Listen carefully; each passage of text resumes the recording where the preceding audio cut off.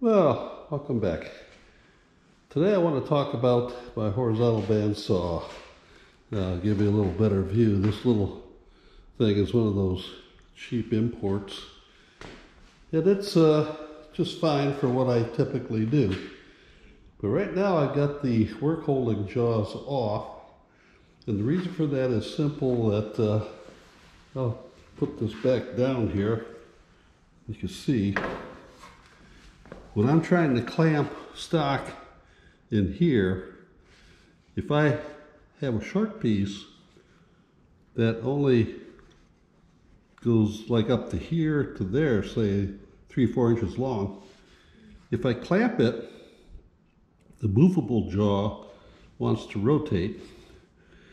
And the problem arises when I am cutting stock for the tool handle ferrules that I make out of stainless steel.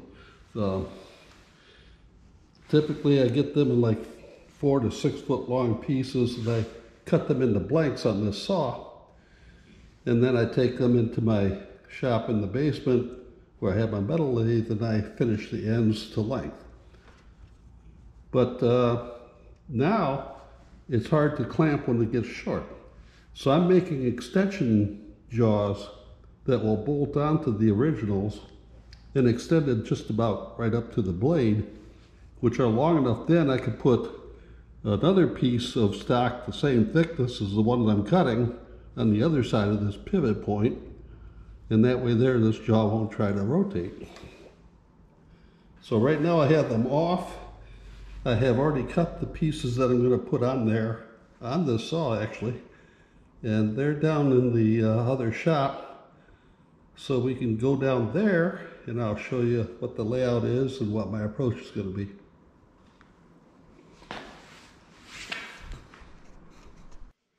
Well, as I said, here are the jaws that I took off, and I've got the extension pieces in place here, so you can see how it's going to work. Now, this is the jaw, and you can see a better ending point here. This is the movable jaw, and this is the stationary jaw here.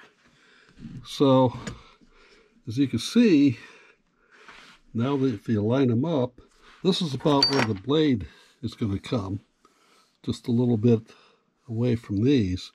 So they'll extend right close to the blade.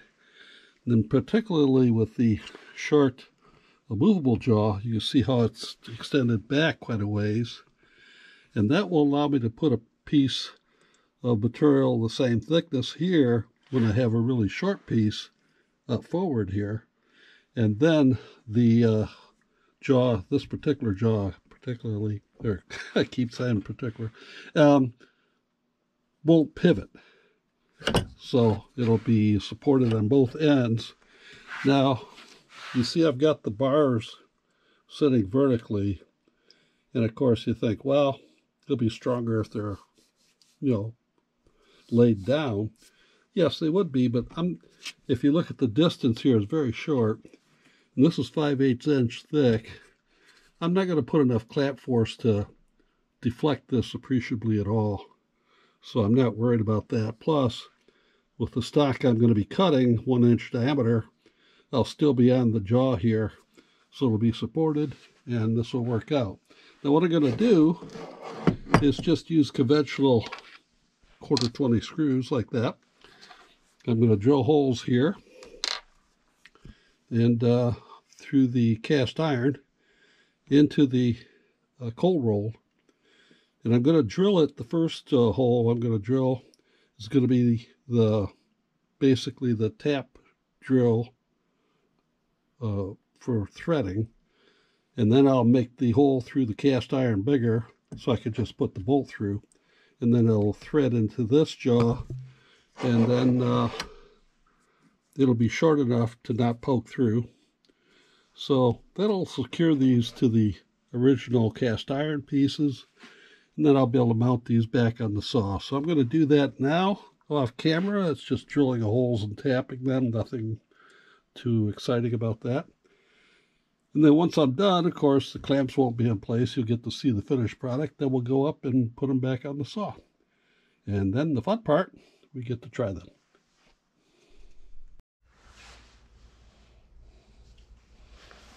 Well, I got the jaws mounted on the jaws, if you want to say the extensions mounted.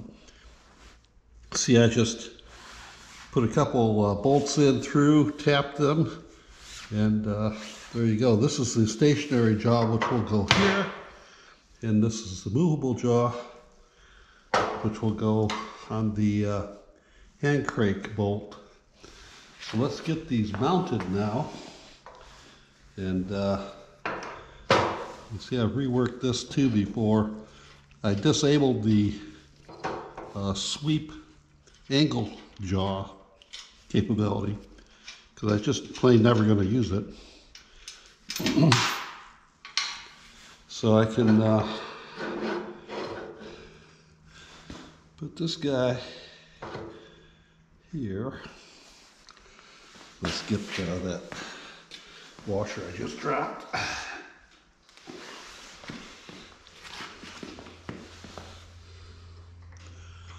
This gets here.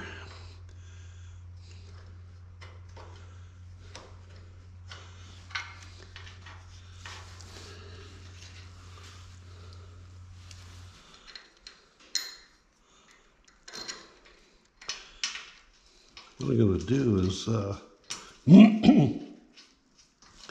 tighten this in using my square to make sure that it's square with the blade.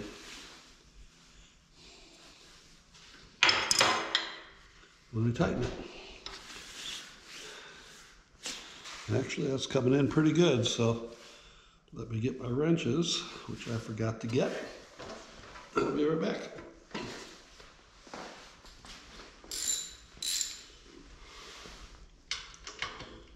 Okay.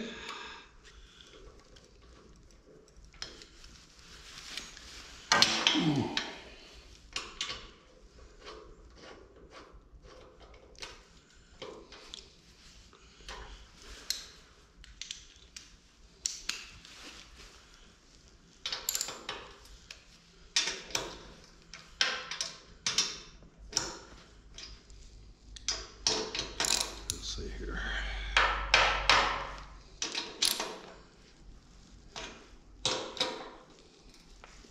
Okay, let's just double check this.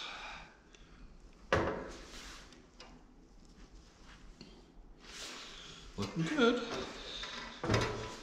So, now what I want to do is one more check. Now I have to mount the movable one. This requires that I reach under here and pull that nut up and put the bolt in place. And I'll just make this a little bit snug. Then I'll just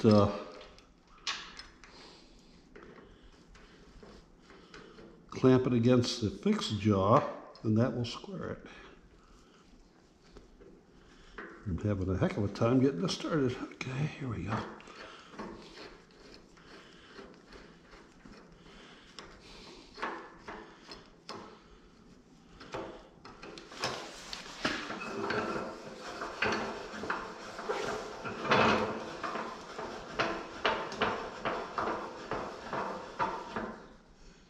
Okay, I have to get a different socket for that one, of course.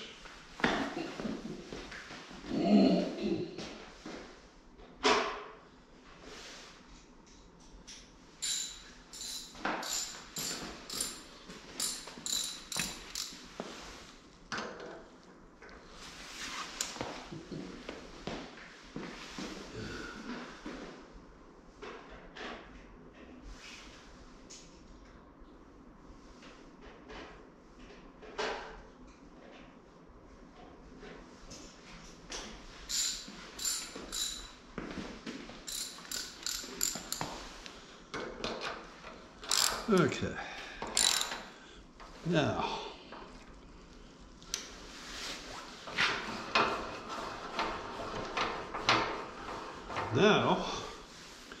let me show you what this has done for me. Get the tools out of the way.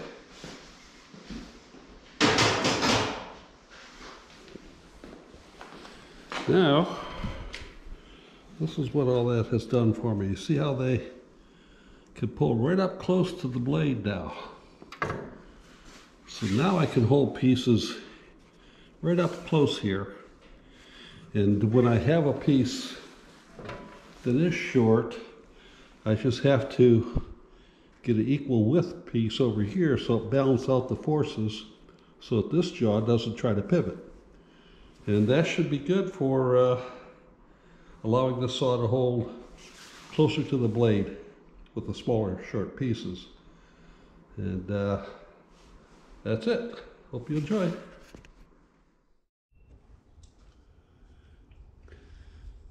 Okay, now you can see what I was doing. You see these jaws are extending out.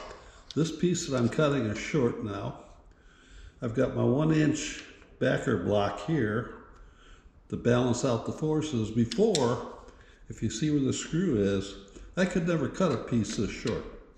It'd be twisting this jaw around. So let's see how it works now.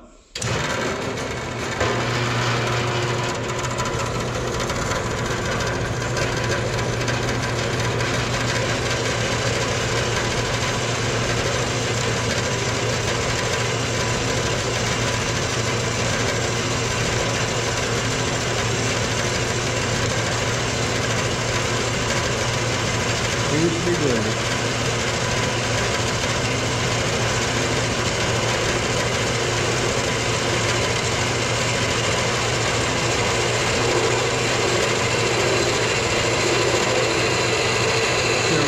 Close to the blade I am here. Holding that really well. Put my screwdriver in here to catch it.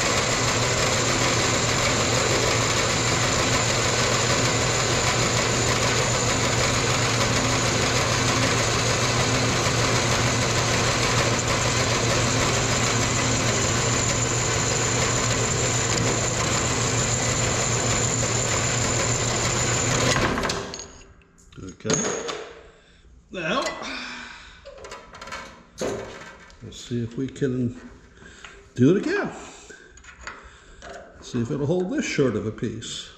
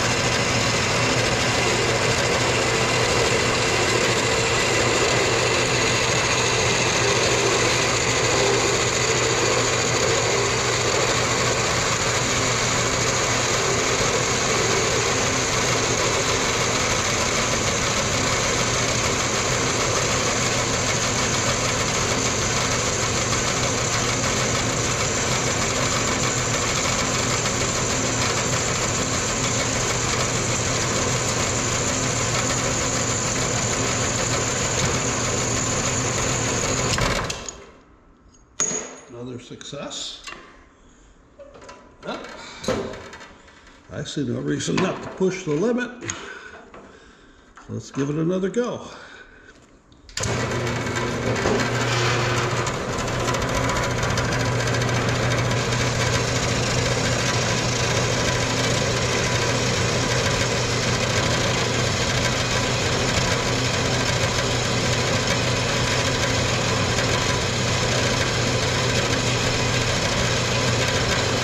You can see, trying to hold a piece like this would have been impossible before. Here's the end of the original jaws. So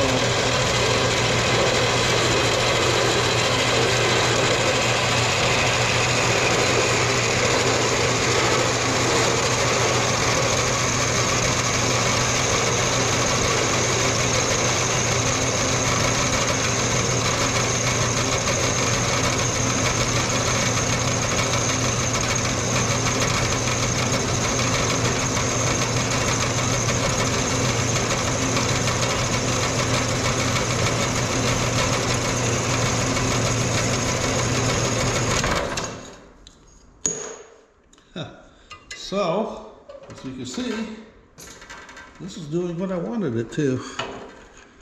Now, for the last one, I don't know, I probably could cut that. I could just machine that to length and be done with it, so I think I'll do that. But you can see what these extensions do for me. And when I get really short, I just have to balance the force with another block over there. So that's my story on my horizontal bandsaw. Hope you enjoyed it.